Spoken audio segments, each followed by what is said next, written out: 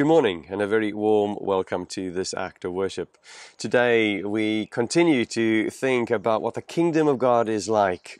I'm going to be looking at another of the stories that Jesus tells. Last week, if you remember, we looked at the parable, the story that Jesus told of the mustard seed, which was the smallest of garden seeds, but it grows into the largest of garden plants, he said. Today we're going to be looking at another story that Jesus tells of a man who finds treasure in a field. And we're going to be thinking a little bit about that. I'm going to just begin with a prayer. If you want to make this prayer your prayer, you can join in at the end by saying Amen. And Amen simply means I agree. And we'll say it softly, medium and loud. So let's pray. Lord God, we thank you for this beautiful morning. We thank you for the birds as they are singing, the sun as it is breaking through the trees and the clouds. Lord, we thank you for your presence with us. And we pray that as we explore your kingdom, you would help us to understand and to long for more of your kingdom in our lives and in our hearts. Come, Lord Jesus, and be with us today. In Jesus' name we pray. Amen. Amen. Amen. So today we are looking at the parable of the hidden treasure. Now, I'm going to begin by reading to you the passage from the Bible. The passage is fairly short, so what I've also got is another clip for you to be able to look at. In that clip, it's not going to have any words. It's simply going to go through the story as I read to you now. As you hear it, see if you can remember the words that go along with the video that is played in a few moments. So I'm going to just read to you the parable and then I'm going to play for you a clip. Jesus said, "The kingdom of heaven is like a treasure hidden in a field. When a man found it, he hid it again, and then in his joy went and sold all he had and bought the field." Let's watch that clip.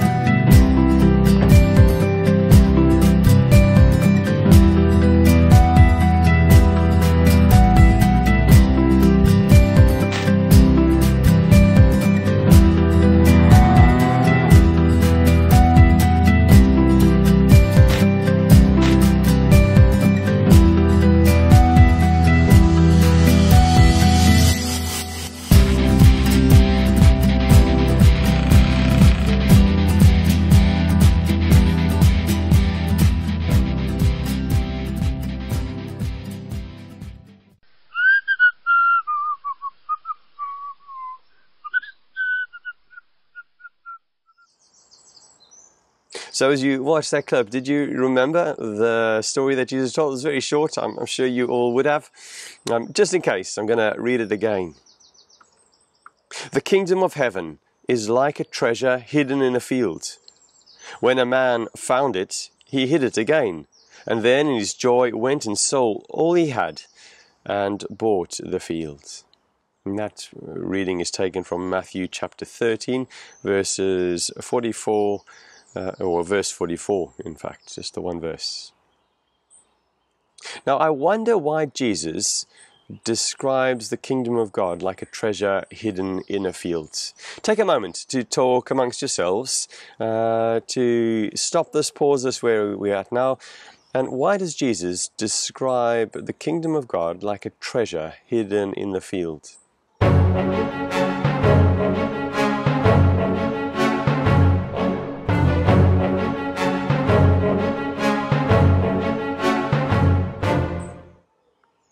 When I was looking at the story, I was reminded of a time when I was much younger. And how old would I have been? Probably about 12 years old, something like that, 11 years old.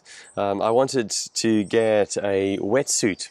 But unfortunately, I didn't get any pocket money. The only money that I ever got was birthday and Christmas. So even though I started saving to buy a wetsuit, the money that I generally saved was money that I sometimes found in the street.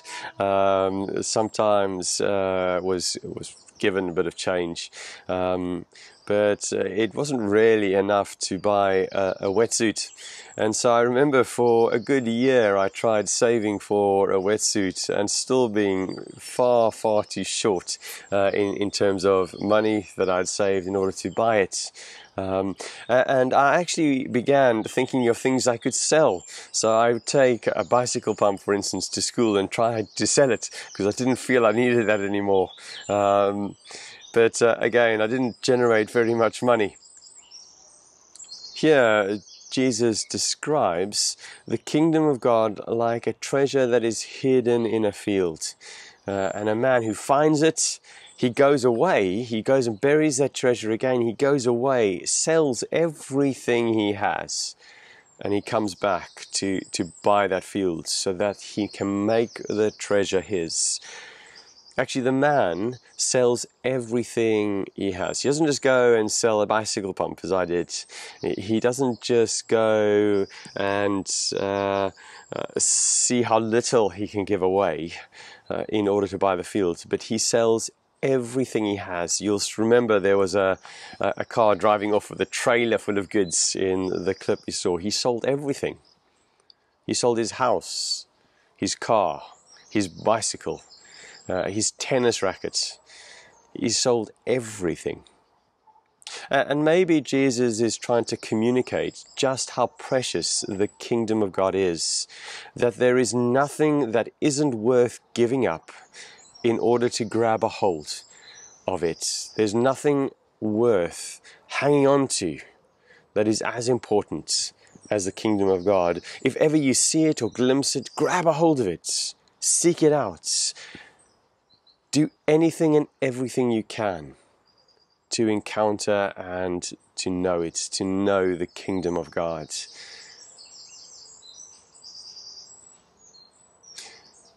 It is interesting that it says that he doesn't do that begrudgingly. He doesn't do that with a heavy heart, like, I'm going to have to sell everything I've got in order to do it. But it also says that he went in his joy. The man was happy to do it. He went in his joy and sold all he had. He was really happy to be able to encounter and to know God's kingdom. And he was pleased to be able to sell everything he had. It tells us that this man found something that was much more important, much more precious, better than anything else he had ever seen. And as a result, he buys that field, and then that treasure is his. There is nothing more important than grabbing hold of God's kingdom. That's what Jesus is saying. And it's worthwhile giving up everything you've got in order to grab a hold of it. There's nothing more important than encountering God's kingdom. I'm going to end with a prayer. If you want to make this prayer your prayer, do join again with me in the words Amen at the end.